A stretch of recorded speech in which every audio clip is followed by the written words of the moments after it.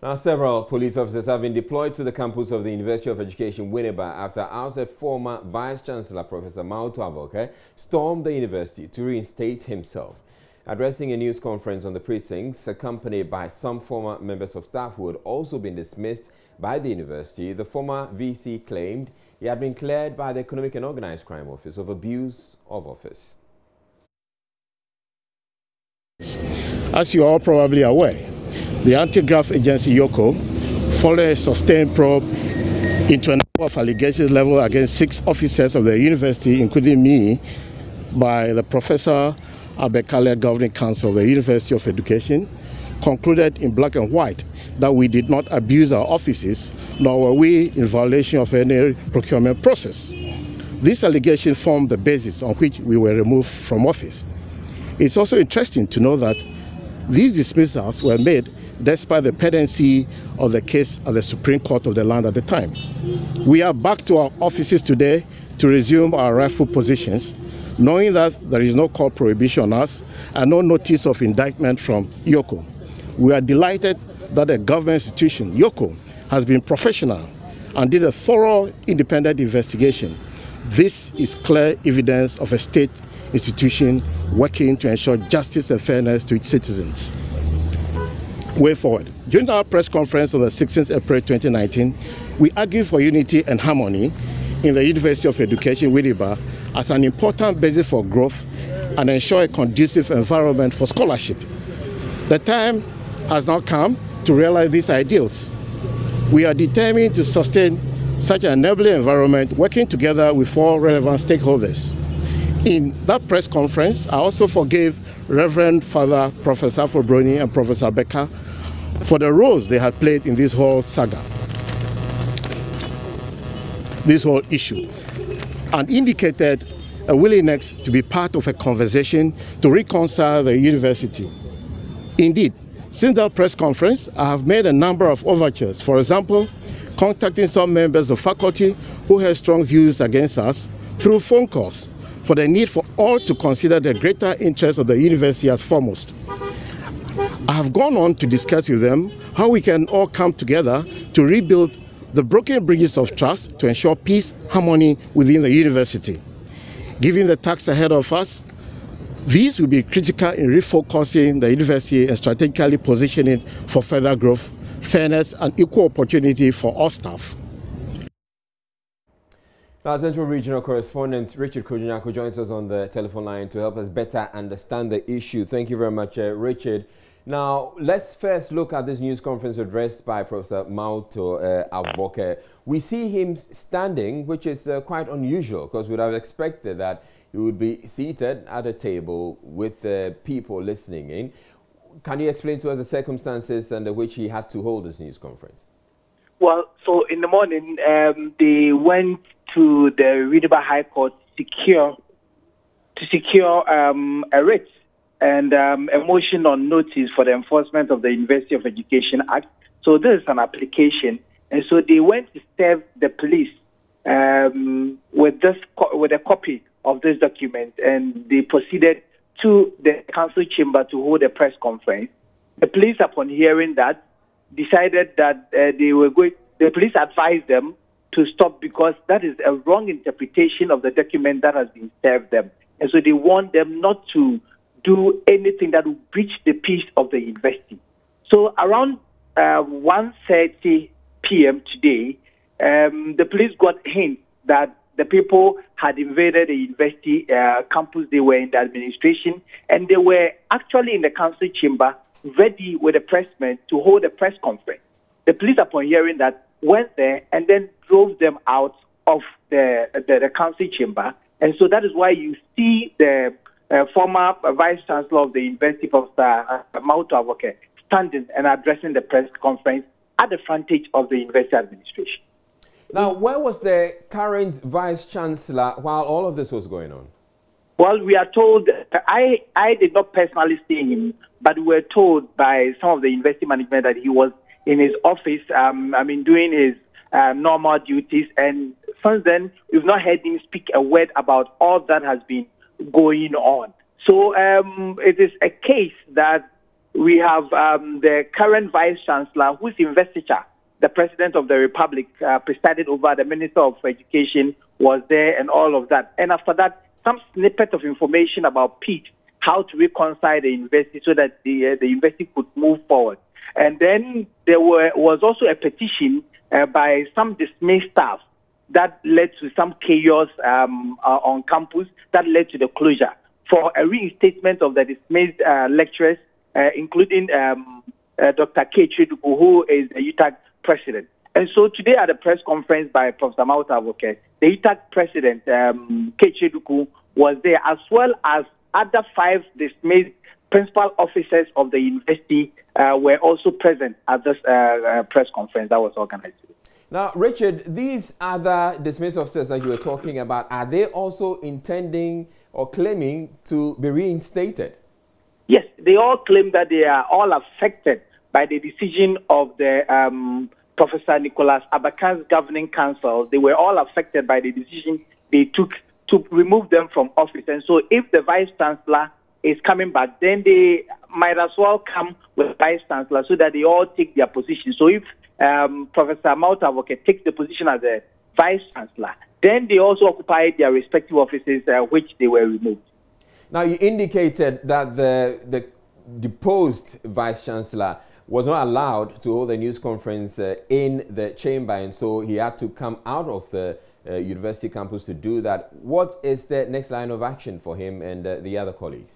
Well, my interaction with the people that came there suggests that tomorrow, God willing, since he says that he is fortified by the court to resume or assume office as the substantive Vice Chancellor, he will come to the university campus and then try to get access to his office and work as the Vice Chancellor. So in this case, we might have 2 Vice Chancellors operating on the university campus of the University of Education, Winneba, because the university's position still remains that Professor Anthony Afubroni is the one that is clothed with that power to hold that office as the Vice Chancellor. But they do not know the current thing that is happening where the former Vice Chancellor is coming back to work. And so tomorrow, all attention will be on the university as we see or we look at how it's going to all play out. All right, thank you very much, Richard Kojo-Nyarko, bringing us that update there from Winneba. Moving on, the Ministry of Roads and Highways has announced a closure of the Legon-Okponglo Road following a caving in of a section of it. The road caved in on Tuesday morning as a result of what officials say was spillage of an underground Ghana water supply line which weakened the base of the road. Communications manager at the Ghana Water Company, Stanley Mate, says customers in the eastern part of Accra will be without supply as a result, but assured repair works will soon begin. Our main transmission line from Bong right away to our Okponglo Reservoir going through this area. Okay, so you can see what has happened. And what happened was that in the middle of the night, there was a burst on the line. I'm sure, we are yet to ascertain, but I'm sure it's as a result of some high pressures or as a result of some heavy vehicle loaded with maybe some goods. Okay, impact on the pipeline. So it gave way and it washed the soil around that area. So obviously when there's a heavy load again, it will cave in. And that is exactly what has happened here. So we saw it, we had information on time, we shut the line down. We've invited in urban roads and all other stakeholders so that we'll block this line and have the entire stretch of pipeline changed. How long? Sorry. Yeah, we have invited in urban roads to at least give us alternative routes because we may have to block this route. So by 8 p.m. tonight, we are going to block it. And then we'll give directions for the alternative routes, and then we'll start work immediately. And we are hopeful that within some 48 hours to 72 hours, we should be able to complete this job. And then urban roads will come in again to asphalt the place that we can have a perfect road. Yes, the whole area, East Legon, Medina, Adenta area could be affected depending on how we are isolating the line. We are still working on our network to see how best we can isolate a smaller area. But in the meantime, East Legon will be affected, Okponglo area will also be affected. And then the volumes of water into our main reservoir will be affected. So it's going to affect Where's the main reservoir? It's at Okponglo, just behind the Golf House. Ghana Standards Authority, that area. Then that reservoir serves the entire eastern part of Accra and then the central part of Accra. Oh, it means the entire eastern Accra will also be affected? Yes, of course. Okay. And so we'll be working on this till we are done with the job. We are not going to leave the site. And we are hopeful that within some 3 days, we should be able to complete the job. Now, a statement from the Ministry of Roads and Highways announcing the closure of the road, but they also adding that the repair works will begin Tuesday. And so that's the statement. Temporary closure of a section of Legon-Okponglo Road, says the attention of the Ministry of Roads and Highways has been drawn to a section of the Legon-Okponglo Road that has caved in. This is as a result of the burst pipe underneath the road, causing that section of the road to cave in. The ministry wishes to inform the general public that engineers from the Department of Urban Roads have assessed the situation this morning, that's Tuesday morning, and based on the assessment, that section of the road will be closed tonight from 10 p.m. for works to begin on it. The works will involve, first and foremost, the replacement of the pipe to allow residents to have access to potable water. Afterwards, the existing materials in the ground will be removed and replaced. Finally, the ground will be compacted before sealing. The whole process will take about a week. We entreat all road users to be cautious when approaching that section of the road and follow all road safety measures. The ministry wishes to assure the general public that all efforts are being put in place to improve the conditions of roads to ensure the safety and convenience of the road user. And it's signed, it's coming from the Public Relations Unit. And already our checks on that stretch of the road indicate that there's quite a bit of traffic build-up. We're monitoring the situation and we will be updating our viewers with the very latest, especially when the road is eventually closed in about 45 minutes. Moving on, some residents of Taiman Abokobi here in Accra have taken their destinies into their own hands, mobilizing resources to fix the deplorable roads in the area.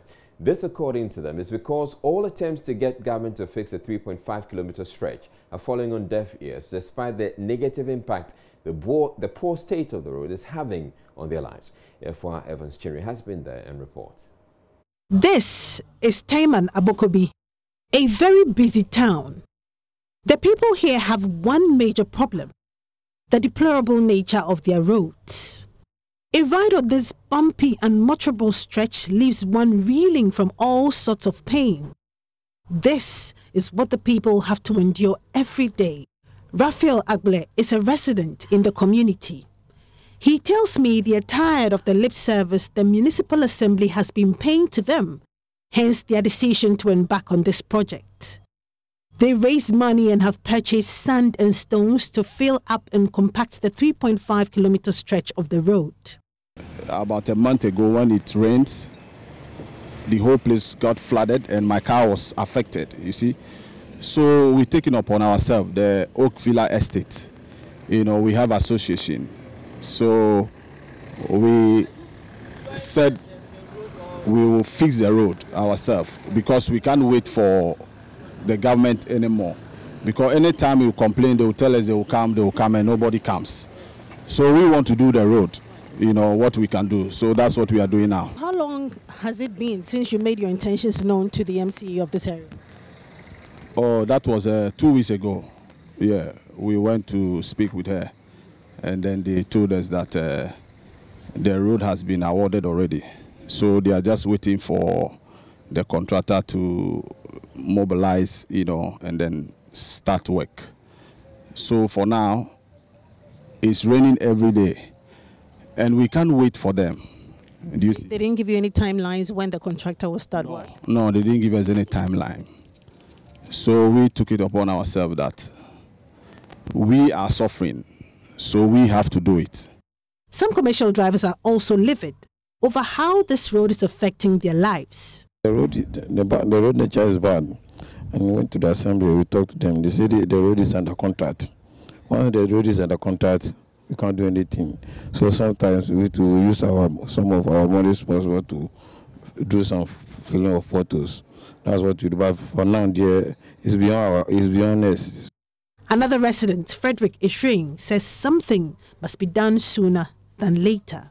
Then even if there's an emergency where you must drive very fast, this bad nature would slow everything, will slow you down. The president said we should be citizens, not spectators. So we want to get involved. So we put ourselves together to get this road fixed temporarily whilst we wait for the actual work to be done.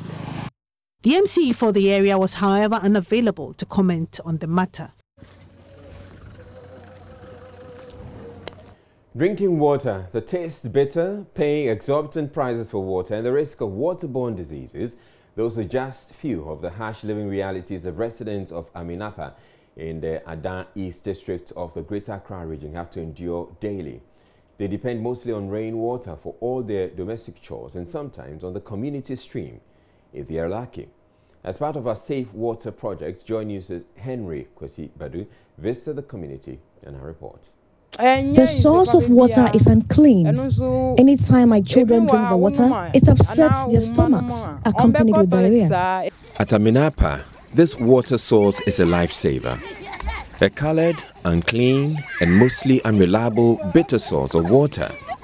But to get even a cup here is a real struggle. The water here flows occasionally.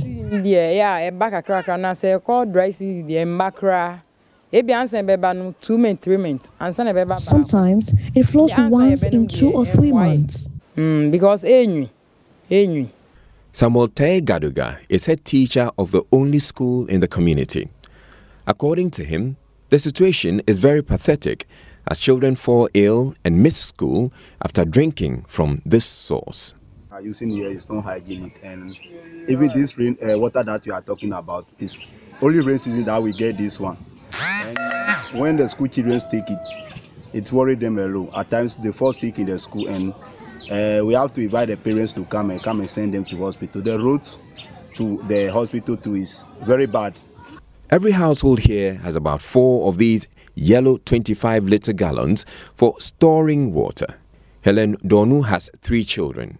She pays for every gallon of water, which can barely take care of her many domestic chores. We travel several distances to fetch other sources of water, which is also unclean. To get potable water, we pay exorbitant prices to tricycle operators. I buy a gallon for 2 Ghana cedis and about 50 Ghana cedis in a month. 50 Ghana krana and sumiti. Tricycles supply water to residents here and other villages. For the drivers, this is good business. Patrick Amano is the only operator in the Aminapa area. 1 gallon is 2 cedi. You fetch it 50 pesos at the Togloku, then you come and sell it 2 cedi, which means 1 cedi 50 pesos is the charge. I can get like 150 Ghana cedis, which is 1.5. I favor them. Sometime I'll fetch it for you, then you give me a time, then you get money to pay me. It's not difficult for me, but it's difficult for the person that are buying. But for me, that is good for me because I'm getting something. But the people who are paying the money, they are facing problem. Sometimes it rains small, it make the road so mad, and I can't walk there. So when I can't walk there, I'll be in the house, and there is no water. Maybe you go for somebody who has some small water, then he give you, and you use it for some time. When I get that, I can go there before you get your own. Okay. So how many trips do you go in a day? I go like 6 times a day. The Sustainable Development Goals recognize access to clean water as a basic human need. And help is on the way for residents in communities like Aminapa, because Promasidor Ghana Limited, as part of activities to climax its 20th anniversary, cut salt for the construction of a borehole for residents. Management of the company says this is one of 20 boreholes which will be constructed for other deprived communities across the country. A brand being existent in Ghana for 20 years, we thought it's wise to give back to the community. As I always say, we are not just here to do business, but we're also here to give back to the society where the society form an integral part of the brand that we are building. Yes. So Karbala 20, this is one of our initiatives to give back to the society by giving 20 boreholes to the 10 regions in Ghana. And this is the first place that we've chosen to offer our... Chief of Aminapa, Nene Amate Kole, who was grateful for the kind gesture, wants management of Promasidor Ghana Limited to hurriedly construct the borehole to ease the plight of its people. The water there, we went to Alavanyo to fetch the water before drinking or bathing. From here to Alavanyo is by 2 bars before you go fetch the water. So with the sofa, sometimes from 3 o'clock evening, we will move for Alavanyo. Before you fetch the water, you come. By 6:30, you move from here to Pute, to the school. So with the sofa, it will be small. The cowbell, now they bring the change, some change, plenty change come. So now, if they do the hole for us, now they will be free. So everything will come good, everything will change. So I will thank them so that they are grateful. God will help them to do the thing they say they do for us. God will help them to do for us. For Joy News, Henry Kwesi Badu's report. We bring you a picture story on challenges rural communities face in their search for water. The pictures are by photojournalist Jojo Kobna.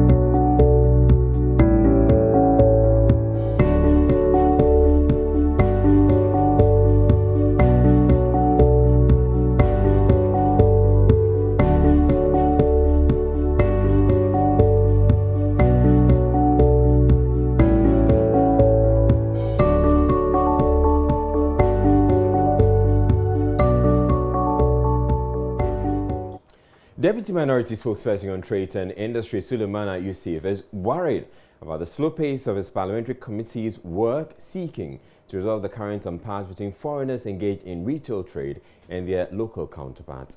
The committee was tasked by the Speaker of Parliament to probe the matter, which many say could escalate unless readily dealt with. Sulemana Yusuf's remarks come a day after the two parties clashed at Opera Square here in Accra. There's more in the following report. The Ghanaian retailers on Monday headed to Opera Square in Accra once again as they sought to lock up the shops of Nigerian traders. This was scuttled by the police. Deputy Minority Spokesperson on Trade and Industry Committee, Sulemana Yusuf, is worried about the slow pace of the work his committee is doing on foreigners engaged in retail trade. We sat down, we scheduled a timetable where we were supposed to now meet them one after the other so that we are able to get to the bottom of this issue. Unfortunately, I must admit that my committee is not doing the right thing. For some time now, we've not been able to meet. I follow the chairman and all those who matter in the committee, and we're not getting any results. I think that my committee must set up, and I have a personal problem with the way leadership of my committee is handling the issue. In any case, let's be honest with ourselves. There's a law that we all are not comfortable with, either in terms of how it is framed or in terms of its implementation. And it is only this House that can do something about it. Deputy Majority Whip Matthew Nyindam, however, says leadership will ensure that the committee completes its work. It will also mean that we have to, the referral that was made, we need to call on it immediately. If they haven't made it, should meet immediately and make sure that at the end of the day, we are able to solve it. Because when we all decide to play like the ostrich, tomorrow it will backfire and all of us cannot handle it. I remember last week a statement was even made on the floor on this particular issue, and we all must admit that it's worrying. We have Chinese who have taken over our markets, we have Nigerians who have taken over the retail sector, which we think that is not making a lot of, it's not providing a lot of room for our people to operate. But if you also go and interrogate these issues further, most of these foreigners that are doing this retail, most of our people are fronting for them. If you go to the shops today, you see somebody sitting down there, he's a Ghanaian, but behind that Ghanaian is a Chinese who is also operating. It's not clear how soon the report of the committee will be completed and made public. Well, on this very matter, the police is warning the traders to stay away and avoid taking the law into their own hands. But they, on the other hand, are asking the police, or are daring the police, to first arrest foreign retailers before descending on its members.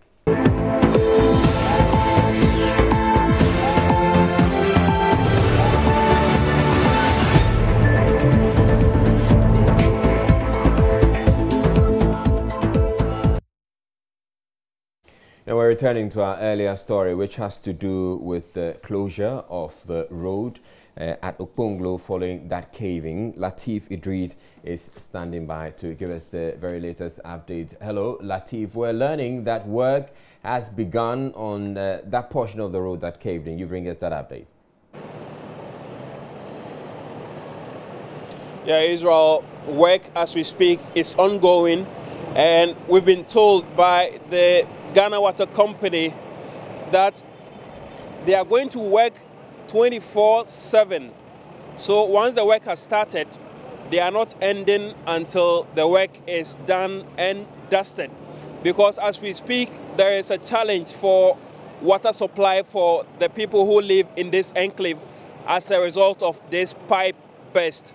It is really affecting the people in this area, and so the water company, we are told, is going to work around the clock to ensure that the challenge is fixed before they leave the scene. Now, once the Ghana Water Company finishes with its work, it will be the turn of Urban Road to also come and fix this portion of the road that we can see caved in earlier.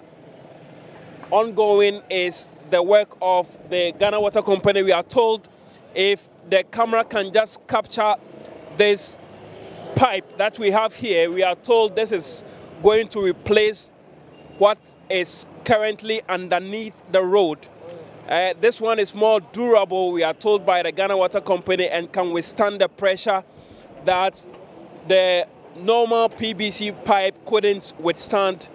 That resulted in its giving up, breaking up, and then the water that emanated from the pipe, we are told, is what washed the soil underneath the road, which eventually caved in. So again, Israel, the Ghana Water Company is telling us that they are going to work around the clock to ensure that the work is completed before they leave the scene.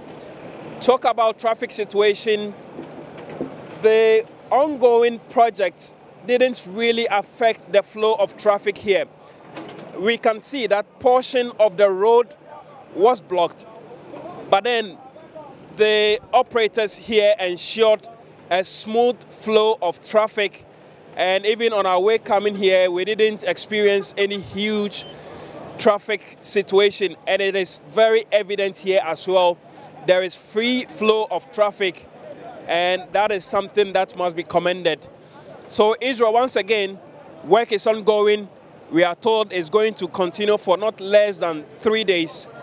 When they are done, the urban roads will also come in to do their bits. Then the road will eventually be open to for motorists to use. All right, Latif, I'd like you to explain something to us. You're talking about a part of the road being closed. So I'd like you to get us to appreciate, because you're saying it hasn't affected traffic. Maybe at this time of the night, there's not that much traffic on the road, and so we're not really experiencing it. But we don't know what the situation will be like maybe tomorrow morning during rush hour. So if you could explain exactly how this road closure, or where exactly this road has been closed at. Israel, if you can take that again.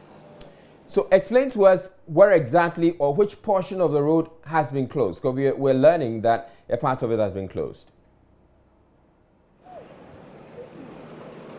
Okay, so I'm not very familiar with the road network here, but Israel, if you are coming from the Legon campus heading towards Bawaleshi, so from the Legon campus straight down to Bawaleshi, that section of the road is what has been blocked by the urban roads. We have some of the earth moving machines that are being used for the fixing of the road parked right on the shoulder of that portion of the road. And so that is the only portion of the road that has been blocked. And not entirely blocked, it's just been cordoned off somewhat so that the cars are using the other side of the road, and then just the other part of it that is being blocked. That is why we are having a free flow of traffic. But we do not know if the situation will change tomorrow morning once we have a lot of people heading towards their workplaces and the number of vehicles having to increase on the road. Now, once again, you indicated that the Ghana Water Company is looking at using a more durable kind of pipe for the correction, that the fixing of the pipe that they're going to do there. Do you get any indication that they intend to probably replace all the pipes or the less durable pipes that are underneath most of these roads? For this section of the road, Israel, the answer is yes. That is what the workers of the Ghana Water Company are telling us. We have a number of the pipes here, and we are told that they are going to fix and replace the pipes underneath that have been used over the years. And so for this section, the answer is yes, Israel. They are going to replace all the pipes and replace them with this more durable pipes. We are told that what we have underneath is the PVC, ordinary PVC pipe. And so this one is more durable. And so they are going to replace with the ones that are underneath, Israel.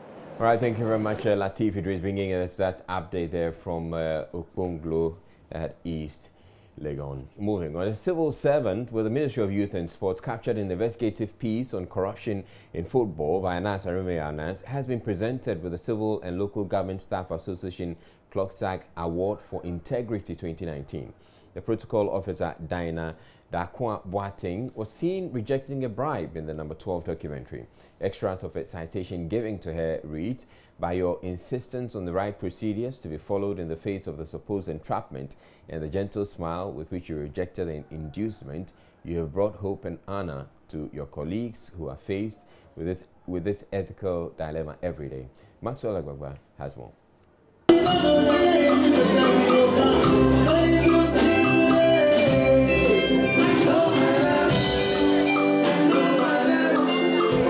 The Nathan Anang Kwao Hall at the CLOGSAG head office, where some members of the singing band made up of civil servants are treating guests to some music.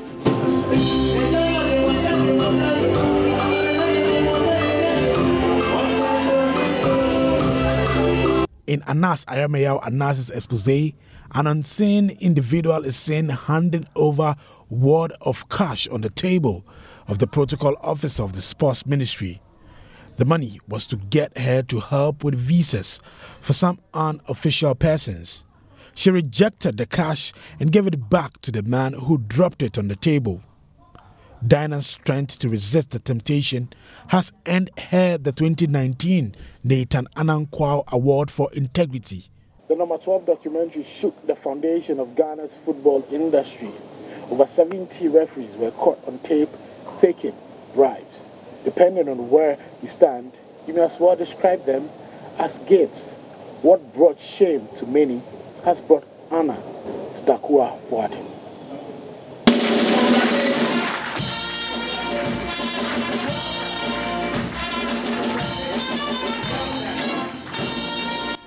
Dinah Dakwa Boateng has been talking about the moment she realized she was captured in the documentary.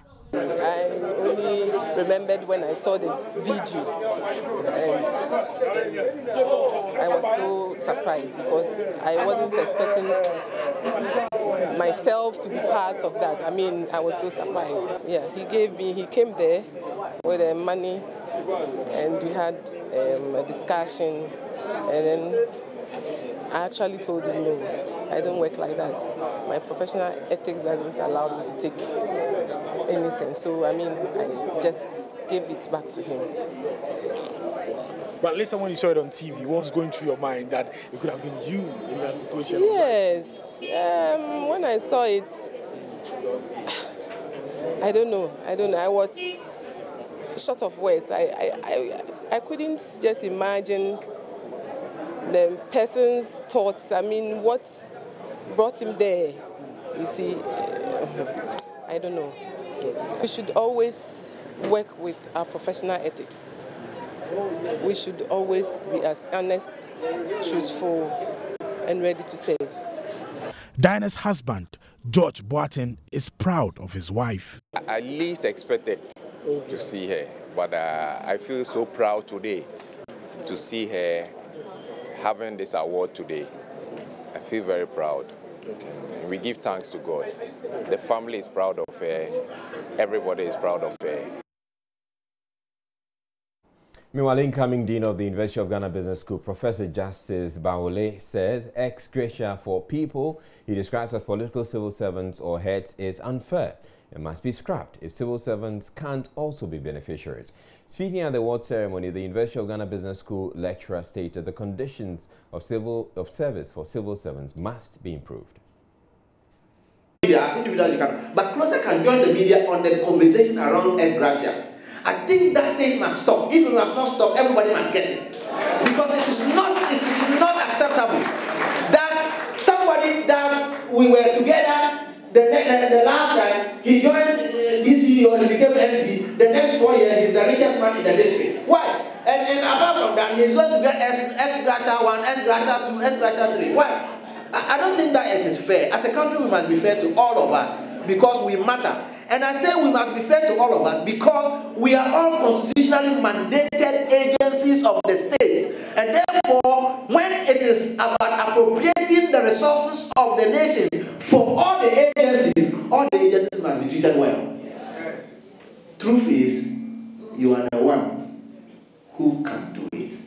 Now, if I become chief director and I can leave the next day, I can get removed or asked to go on leave and I'm going to sit home and all of that. Why shouldn't that be treated like a politician and be given an ex gratia equivalent to the number of years I've worked, 4 months per year for the number of years I've worked, and all of that, and that will be calculated, and I'll be giving back loan to buy a big car, and I am leaving today and I cannot pay for it, and therefore I will take it along free of charge, and as you are a garden boy, something boy, and Kofi Wayo will say, even free condom, they get. So the point that I'm making is that the conditions of service of the civil servant must be looked at again. To be honest, it is not good enough. It is not good enough. It is not good enough. I was a co-chair of the technical committee that revised the public sector reform strategy for the office of the senior minister. And one of the things that we talked about a lot was the fact that I do not see why political civil servants earn more than other civil servants. Then the political civil servants are those that get appointed the CEO of that, CEO of this, CEO of that, and sometimes they come in as consultants and all of that, and they are on a different pay scale. But if they are coming to do the job that we have been doing all the time and we merit peanuts, why should they be paid something bigger than that? The Congo Senior High School in the Nabdam district of the Upper East region will remain closed for at least another 2 weeks, whilst the committee set up to investigate the riot that led to the closure on Monday continues its work. The Sandema Senior High Technical School in the Wilsa North district of that region will also remain closed for the same period for investigations to continue. Upper East Region correspondent Albert Sori has more. This was revealed by the Upper East Regional Minister, Paulina Abayage, after she held a crisis meeting with heads of second cycle schools on Tuesday. The spate of riots in second cycle institutions in the Upper East region had become a matter of security concern for the regional minister, who earlier Tuesday summoned all heads of senior high schools to their meeting. On Monday, the Congo Senior High School in the Nabdam district was closed down following riots by students of a school. The riots are said to have been started by students of two ethnic groups in the school after a disagreement ensued between them.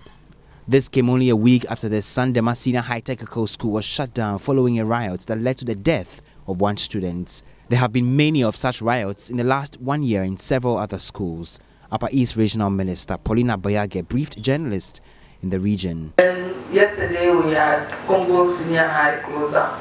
Sandema, we are informed, was as a result of cadets taking charge to discipline students, which didn't go well. So the students rioted. Just the day before yesterday in the night, Congo Senior High students misbehaved. In fact, that's the dangerous